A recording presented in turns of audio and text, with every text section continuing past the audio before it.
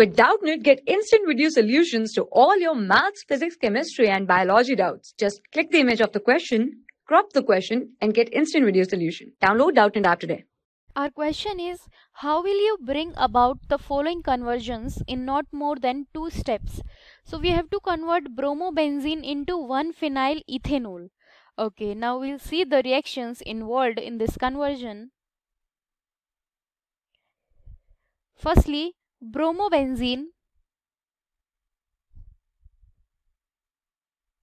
on reaction with magnesium in presence of dry ether, it will give phenyl magnesium bromide, that is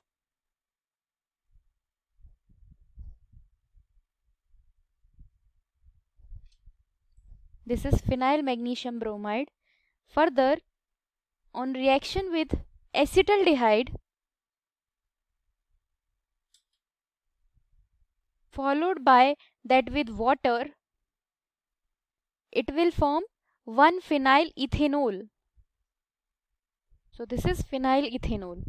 Here it is bromobenzene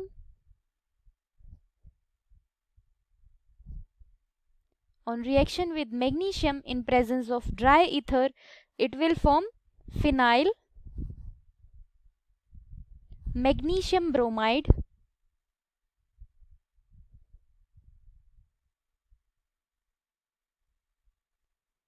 On further reaction with aldehyde and followed by water, it will be converted into 1-phenyl ethanol.